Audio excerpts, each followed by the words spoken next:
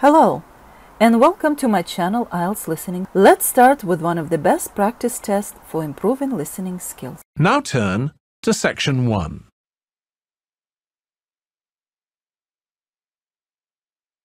Section 1. You will hear Tom and Annie, two students, talking with their professor about the assignment. First, you have some time to look at questions 1 to 6.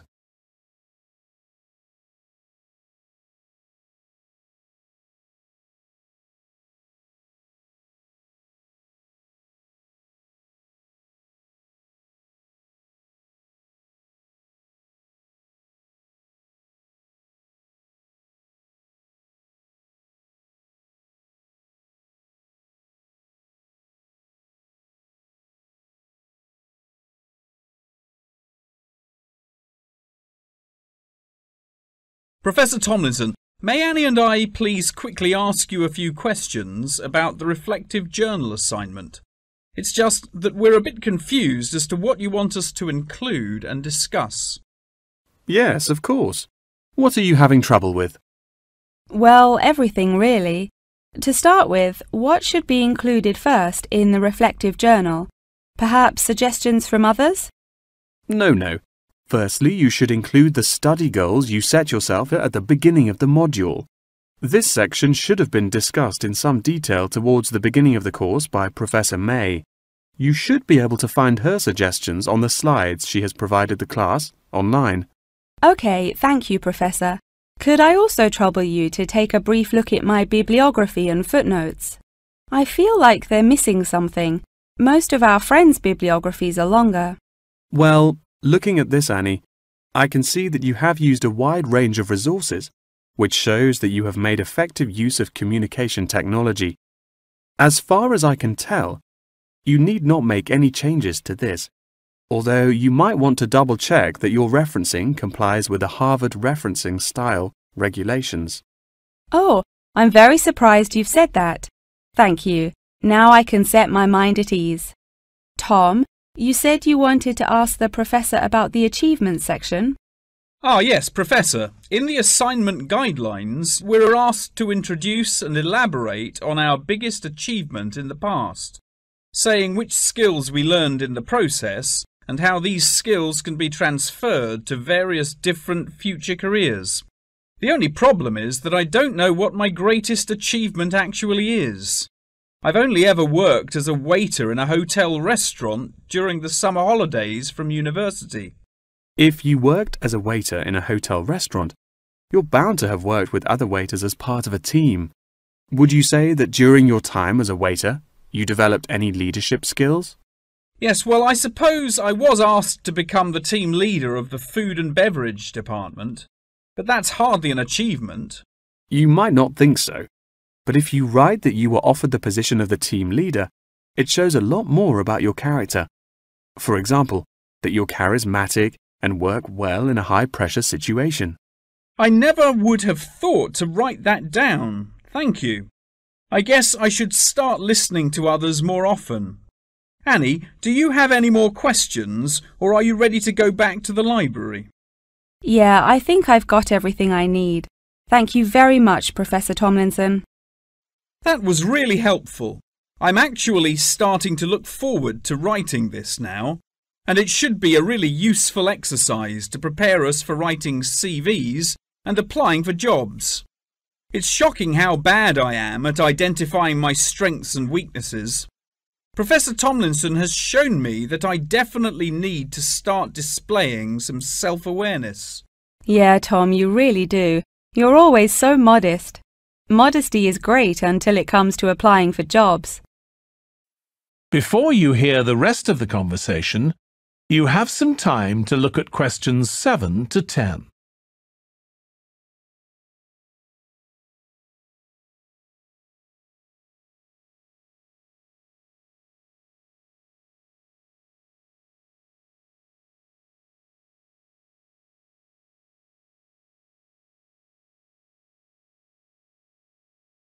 Now listen and answer questions 7 to 10. Oh no! I forgot to ask the professor about the section on identifying the skills gained through different activities. Do you remember? When it asks you, for example, whether writing an essay develops your study skills or your independent learning and so on. Oh goodness, we really should have asked him that. I've been having trouble with it too. It just seems like such a pointless task. What do you reckon the answers are? I think writing an essay might be a way of identifying and resolving a problem, because you have to state the problem in the introduction and then solve it. I'm not so sure about taking exams. I thought they were supposed to develop lots of different skill sets. If I really had to choose, I'd say that taking exams enables you to become more confident in yourself. Do you agree? Maybe. I really don't know either. What do you think about the last two? Making class notes and presentation notes? Oh, it's so difficult. I think making class notes has to be a way of becoming a more independent learner, because you yourself decide what the important information is and learn it. That reminds me, I find taking presentation notes is a disaster. The professors speak much too quickly, and I write much too slowly. That is the end of section 1. You now have half a minute to check your answers.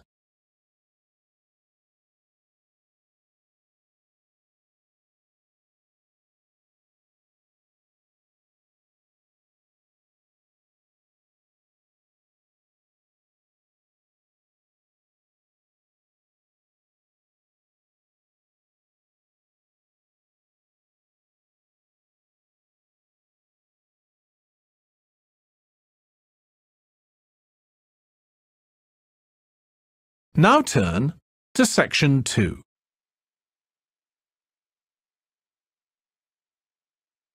Section 2. You will hear a woman called Phoebe, who is training to be a teacher, talking to her tutor called Tony about research she has done in a school. First, you have some time to look at questions 11 to 15.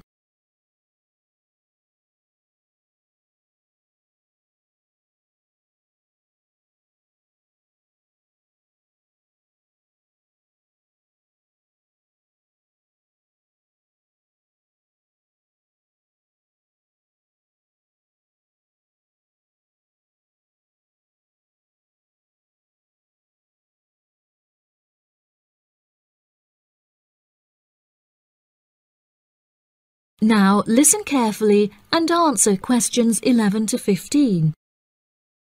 So, how did you get on with your school-based research, Phoebe? Well, it was exhausting, but really valuable. Good. What was the specific focus you chose?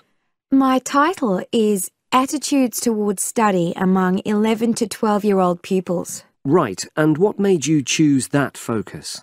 Well, that's a bit difficult.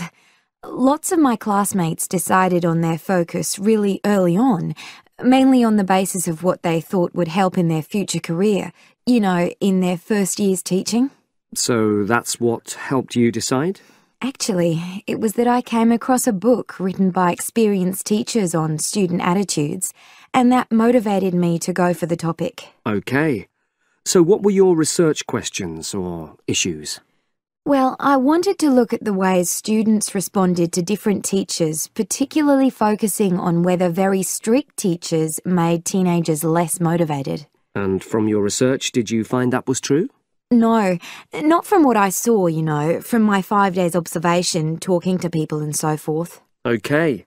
We'll talk about the actual research methods in a moment, but before that, can you briefly summarise what your most striking findings are? Well, what really amazed me was the significant gender differences. I didn't set out to focus on that, but I found that boys were much more positive about being at school. Girls were more impatient. They talked a lot about wanting to grow up and leave school. Very interesting. Yeah, it is. From doing the research, it was clear to me that you might start out to focus on one thing, but you pick up lots of unexpected insights. Right. Did you get any insights into teaching? Yes, certainly. I was doing a lot of observations of the way kids with very different abilities collaborate on certain tasks, help each other.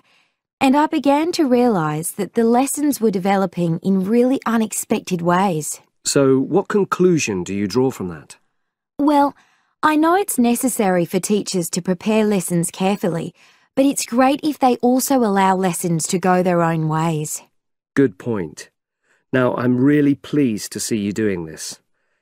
Analysing and drawing conclusions based on data. But surely this isn't proper data. Because it's derived from such small-scale research. Well, as long as you don't make grand claims for your findings, this data is entirely valid. I like the way you're already stepping back from the experience and thinking about what you've learned about research. Well done. But I know I could have done it better. As you become more experienced, you'll find ways to reduce the risk of difficulties.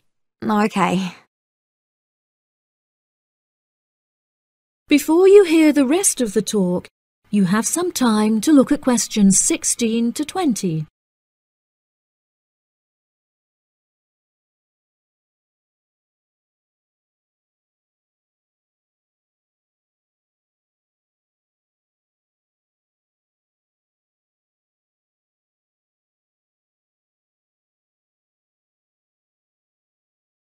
Now listen and answer questions 16 to 20.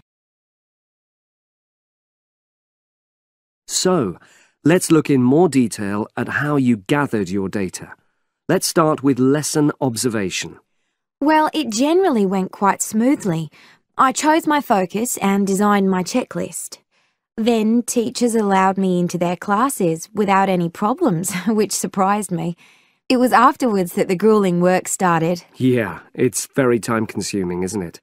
Making sense of analysing your observation notes. Absolutely. Much more so than interview data, for example. That was relatively easy to process, though I wanted to make sure I used a high-quality recorder to make transcription easier. And I had to wait until one became available. Right. And did you interview some kids as well? In the end, yes. I talked to 10, and they were great. I'd imagined I'd be bored listening to them, but... So it was easy to concentrate? Sure. One of the teachers was a bit worried about the ethics, whether it was right to interview young pupils, and it took a while for him to agree to let me talk to 3 of the kids in his class, but he relented in the end. Good. What other methods did you use? I experimented with questionnaires, but I really regret that now. I decided to share the work with another student, but we had such different agendas it ended up taking twice as long. That's a shame. It might be worth you reflecting on ways you might improve on that for future projects. You're right, yeah. Okay. And the other thing I did was stills photography. I didn't take as many pictures as I'd hoped to. Lack of time? It's pretty easy just snapping away, but I wanted each snap to have a purpose, that would contribute to my research aims, and I found that difficult. Well, that's understandable, but remember... That is the end of section 2.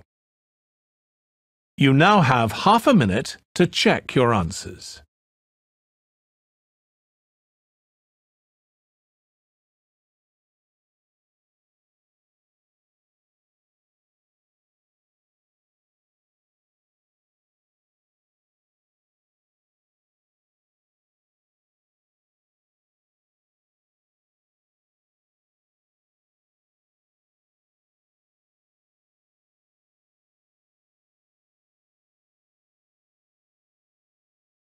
Now turn to section 3.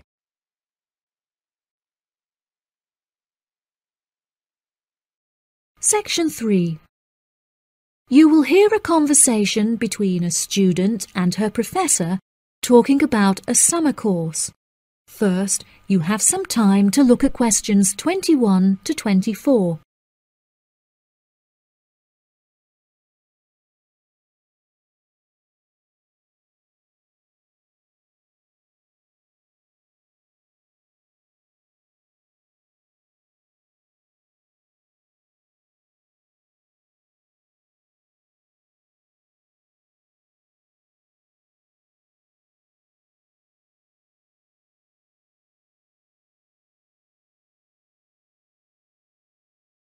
Now listen carefully and answer questions 21 to 24. Hello, Mr. Thompson. May I speak to you for a minute? Of course. Please come in. I'm Alexandra Jones. I'm studying sustainability here at the university, and I heard about the summer course that you offer every year. I was considering joining the course and wanted to ask you some questions about it. Yes, of course.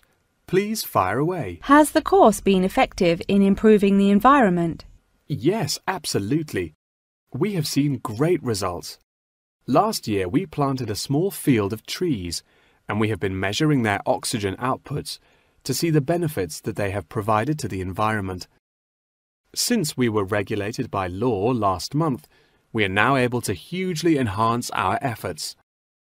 Our current goal is to introduce a lot more tree species to the plot so that we can establish a complex habitat and compare the benefits of each species. In order to do this, we need to get a lot more students involved in the project. So I am very pleased to hear about your interest. Well, the project sounds fascinating. I would definitely like to be involved. Absolutely. Over the years, we have received funding from private investors and from selling shares. But the biggest improvement in our research came from a government fund that we received in the first year. This has greatly improved the organization, and we have since won prizes for our research. Wow, how impressive! Yes, it is of the utmost importance to our organization that we find a way to repair the terrible damage that has been done to the environment by the human species. This is no small undertaking, and our resources still need management. But from reports taken of our studies, we have found that teachers and students have greatly benefited from field trips to the tree plantation. Yes, I visited the plantation myself on a field trip 2 years ago, and I found myself greatly impressed by it. We have received a lot of feedback from visiting groups, telling us how impressed teachers, researchers, and students alike have been during their visits.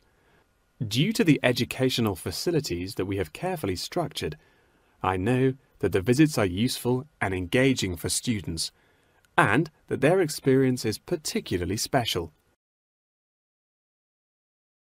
Before you hear the rest of the conversation, you have some time to look at questions 25 to 30.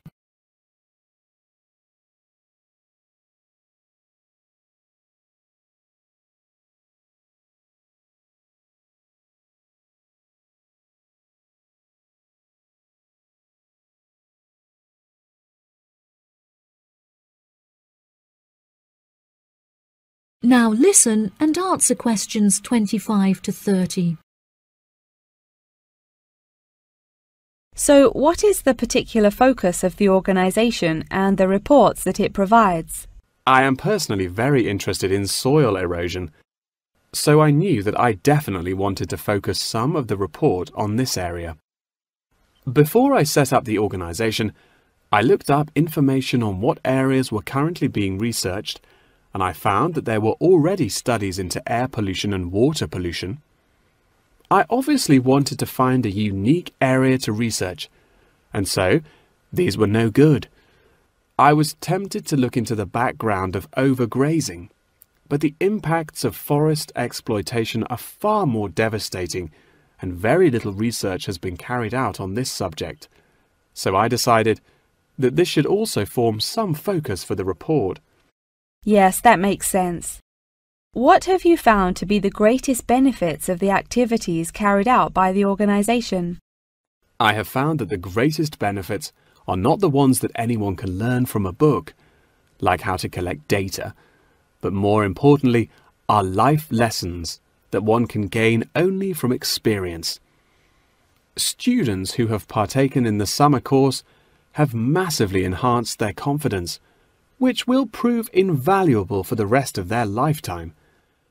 The people who partake in the summer course already know the importance of environmental protection, so it is not important that we spend time teaching them this.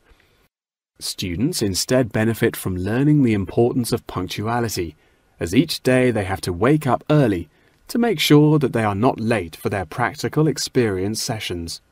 If I decide to attend the summer course, what will I be doing for the rest of the time when no activities are going on? Well, we unfortunately don't yet have a library on site, so you would be unable to read reference books, although you are obviously welcome to bring some books of your own with you.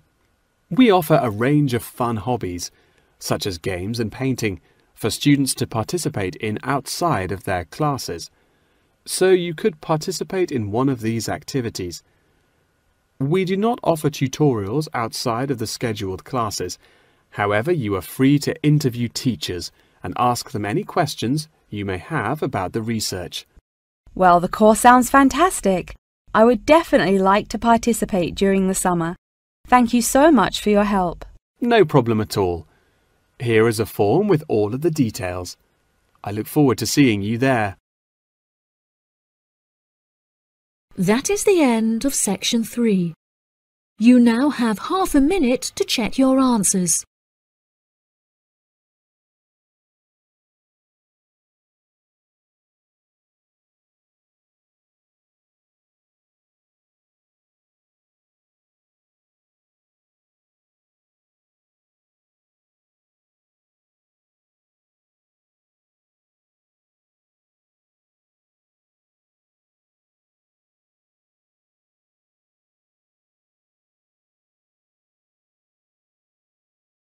Now turn to section 4.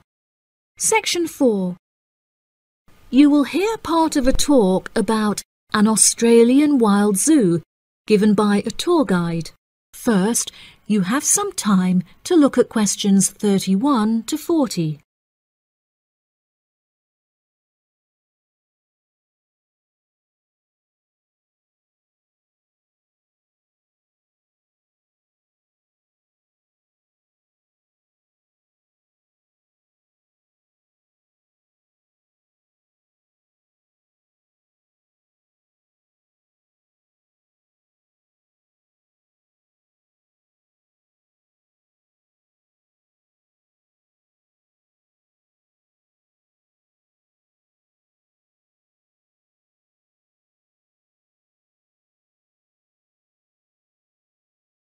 Now listen carefully and answer questions 31 to 40.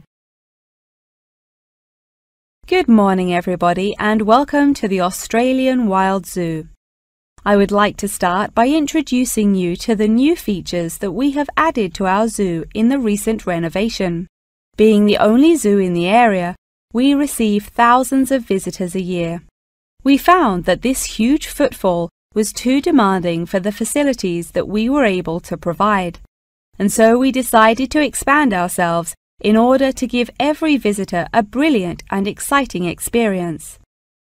We initially intended to build a new dog walking area. However, we felt that the zoo should cater only to exotic animals. During our previous renovation, we expanded the exhibition centre, and so we felt that this time the zoo would benefit most from introducing a new batch of animals, so visitors can now see a whole range of new additions at the Australian Wild Zoo, including lions and bears. With this huge improvement to our facilities, we also found it necessary to change our regulations, which we put into action in June. We now allow visitors access to the zoo during weekdays, and as some of our newly added animals are nocturnal, guests may also now visit the animals late at night. Unfortunately, some visitors had started feeding the animals during these late-night viewing times, which disrupted their feeding pattern, and as a result, we had to ban food in the viewing areas. One of our most exciting additions to the zoo is our native kangaroo, who we have named Frisbee. For a fee of just $5, visitors can have their photo taken with him and have it printed onto a selection of items such as keyrings and mugs. At first, visitors were also allowed to feed Frisbee items that we provided, such as carrots and leaves. However, some guests started feeding him hamburgers and chips, so we were forced to forbid visitors from feeding him. As kangaroos are such calm animals, Frisbee isn't disturbed by the noises and shouting of visitors at the zoo, which has helped him to settle in at his new home very quickly. The Pie Dog Zone has been permanently closed throughout the winter period to allow the dogs to hibernate as they would in their natural habitat. We were very excited to be reopening the zone. However, unfortunately, we have been forced to close it temporarily as the result of a broken fence, which will take about 1 week to fix.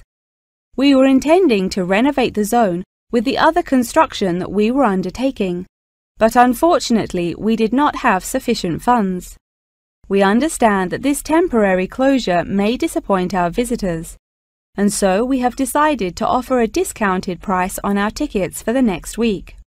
If you ask at the reception desk, they will happily direct you to the photo shop where you can purchase the ticket. The ticket will also entitle you to a 10% discount off any item in our gift shop, where we sell a range of items including postcards and fluffy toys.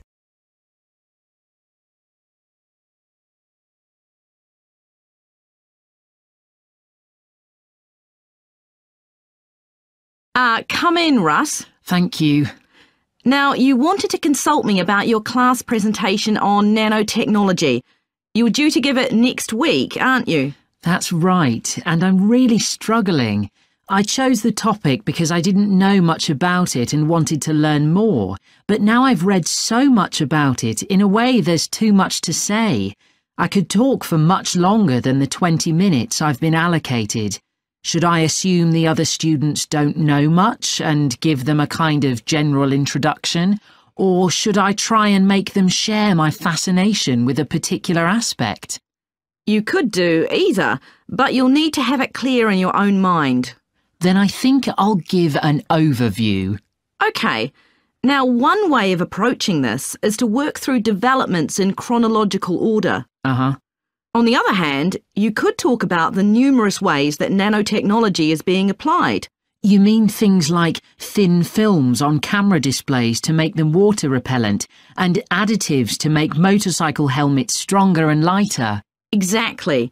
Or another way would be to focus on its impact in one particular area, say medicine or space exploration. That would make it easier to focus. Perhaps I should do that. I think that would be a good idea. Right. How important is it to include slides in the presentation? They aren't essential by any means, and there's a danger of tailoring what you say to fit whatever slides you can find. While it can be good to include slides, you could end up spending too long looking for suitable ones. You might find it better to leave them out. I see. Another thing I was wondering about was how to start. I know presentations often begin with, first I'm going to talk about this, and then I'll talk about that. But I thought about asking the audience what they know about nanotechnology. That would be fine if you had an hour or two for the presentation, but you might find that you can't do anything with the answers you get, and it simply eats into the short time that's available. So maybe I should mention a particular way that nanotechnology is used to focus people's attention. That sounds sensible. What do you think I should do next? I really have to plan the presentation today and tomorrow. Well, initially, I think you should ignore all the notes you've made, take a small piece of paper and write a single short sentence that ties together the whole presentation. It can be something as simple as, nanotechnology is already improving our lives. Then start planning the content around that. You can always modify that sentence later if you need to. OK. That is the end of section 4. You now have half a minute to check your answers.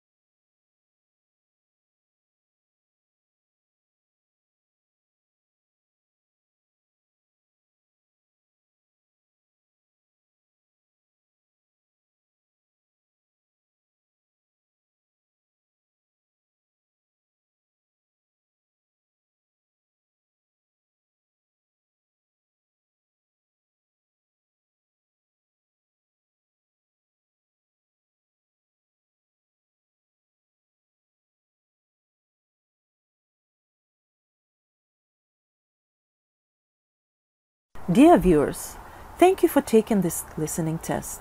Please let me know about your score in the comments section below. Keep on practicing. It's the only way to be successful. We are planning to upload more IELTS helpful videos. Please subscribe to our channel, IELTS Listening. Thank you.